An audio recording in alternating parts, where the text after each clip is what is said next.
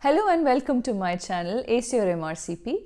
I am Dr. Aparajita.roy and today's video is part 3 of the 3-part video series where I compare the medicine training in India versus medicine training in the UK. Today's video is about MD medicine versus IMT in UK.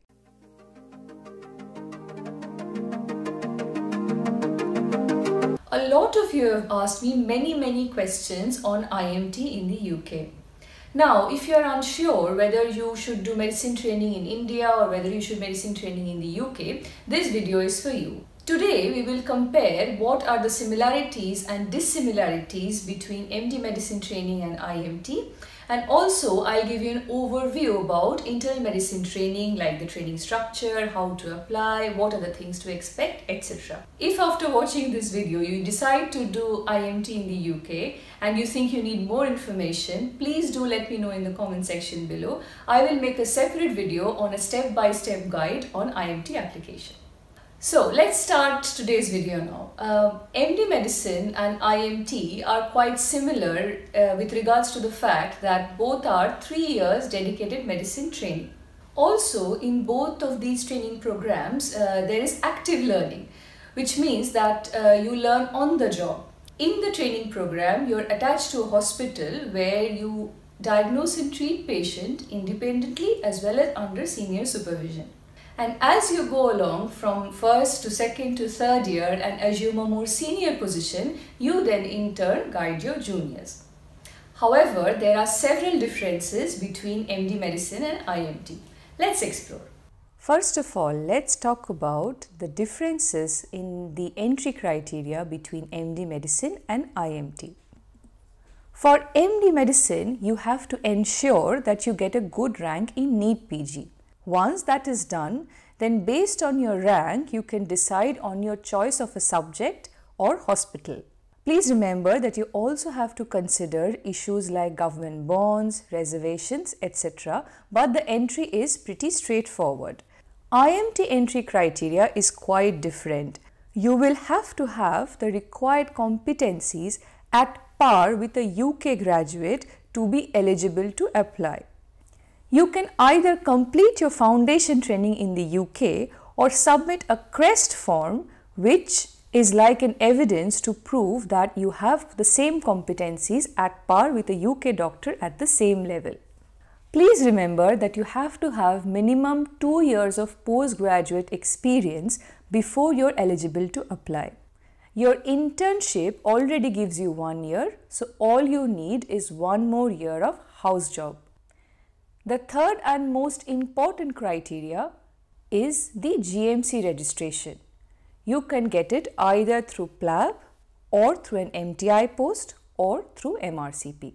Once you are confident that you fulfill the eligibility criteria, you apply through an online portal called ORIAL.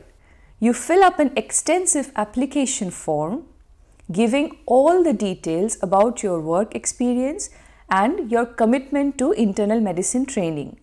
You give yourself a self-assessed score as to how suitable you are for this internal medicine training post.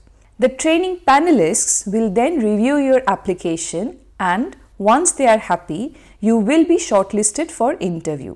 Depending on your application and interview scores, you get a rank which will then allow you to choose the trust and then you can start training. So you can see that the application process for MD medicine and IMT is quite different. Now, if after your internship and graduation, you're unsure of which specialty you want to do, NEET PG gives you the flexibility to choose your specialty after the exam based on your rank. However, on the flip side, you may not always get your desired branch in your desired city based on your NEET PG rank. IMT, on the other hand, is completely different. In your application form, you have to convince the panelists why you want to do internal medicine and since graduation, what are your achievements to show that you're committed to internal medicine training.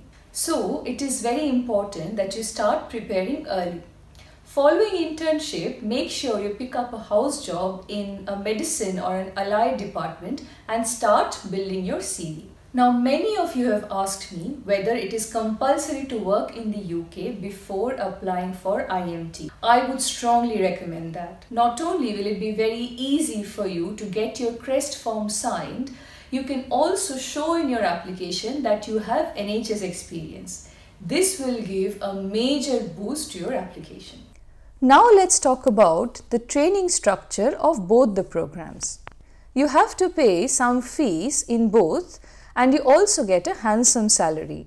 In India, this depends to a certain extent which hospital or which city you are working in. IMT salaries in the UK are more or less standardized. Also, please be aware of any government bonds that may be associated with completion of MD medicine training in India. There are no such government bonds with IMT training. As I had mentioned earlier, learning is mostly active and it is on-the-job, hands-on training, but you also get a fair amount of classroom teaching, journal clubs, seminar, training workshops and professional courses. One thing that is different in MD medicine is the thesis. You have to do an original research work mandatorily as a part of your dissertation. If you can get your thesis published in a reputed journal in PubMed, that is an added bonus. This also earns you extra points if you want to apply for specialty training in the UK after completion of MD medicine. Now, sim training is something that I absolutely love. I never had the opportunity of sim training in India, and I believe sim training should be a part of all curriculum or all training programs. This gives you an opportunity to face real-life practical scenarios, which then tests your decision-making abilities, your attitude towards difficult scenarios, and gives you an idea to assess how you will perform in high-pressure scenarios.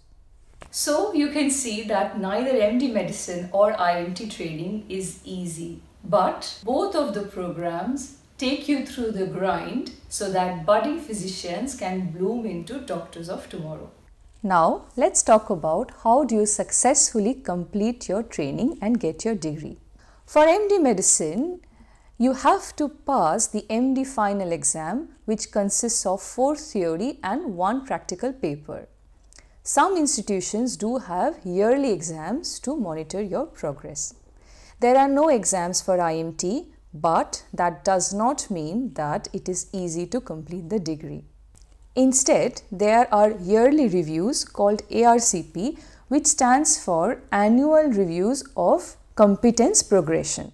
During the entire 3 years, you have to collect evidence that you are ticking off all the boxes that are required in the curriculum to complete your training.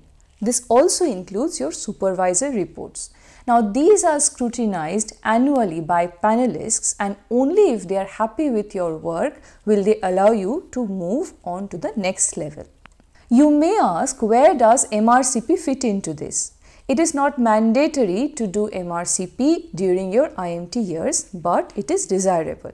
MRCP is compulsory if you want to proceed to ST training, as it is an entry-level criteria for super specialty training but not an exit criteria for IMT.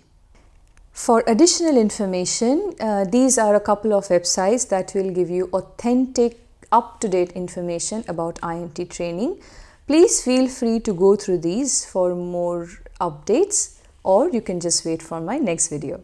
Now, I'm going to discuss a very important topic, as many of you have asked me whether you can do IMT training from India. There are certain private institutions that allow you to complete internal medicine training from India, which is believed to be at par with the IMT training in UK. You can also directly join ST training in the UK after successfully completing IMT training from India. But please be aware of the pros and cons associated with IMT training in India. Please remember that there is some controversy regarding whether IMT training is accepted by MCI, and also please remember that doing training in India does not allow you to understand the structure or the way NHS works, which can be very, very different from India. Also, it is not cheap. You have to pay somewhere around 20 lakh rupees per annum. So for a 3-year course, it would be somewhere around 60 lakhs. So it is subject to market risks. Please read the offer document carefully before applying.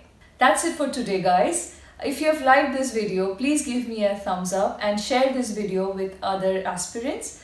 Also, let me know in the comment section below how you found this video and what are the other topics you would want me to make videos on. Till then, stay safe, keep studying and ace your MRCP.